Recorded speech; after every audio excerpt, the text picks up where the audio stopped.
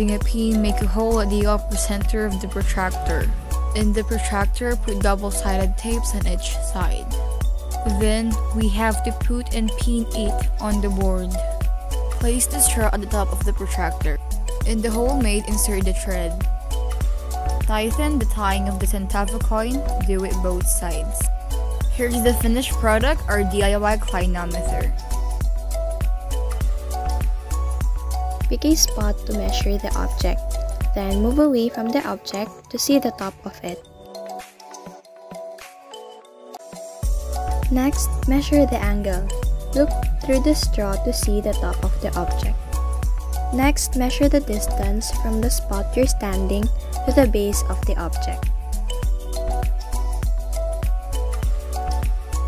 Lastly, measure your eye height.